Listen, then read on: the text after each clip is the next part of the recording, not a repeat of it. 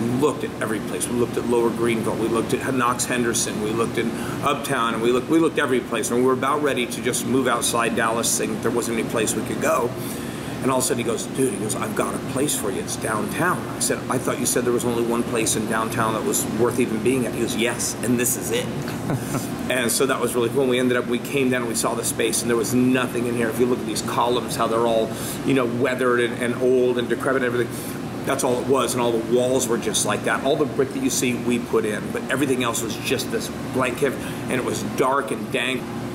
The thing that's really nice is having the locals here and having the people. We're on the first floor of a 20-story apartment building.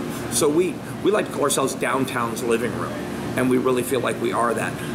Not everybody wants to go out and pay for all the NFL, NBA, NHL packages, and Dallas is a very cosmopolitan city. So you have people from all over the country. So if you're not going to pay to get the out-of-market games, things like that, you can always come down here. The other part of that is we have the ability to serve the corporate needs down here. We're very, very competitive for that, and we can do parties in excess of 100 people in the underground, while still maintaining the upper floor open to regular business.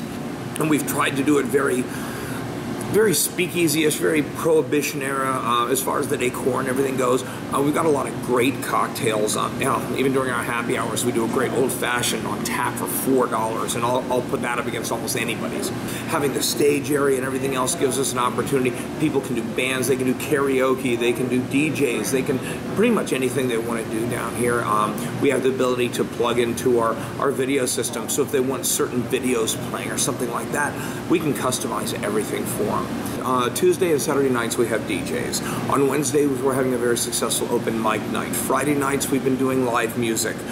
We've been keeping it more towards the acoustical settings just because it fits the space a little better.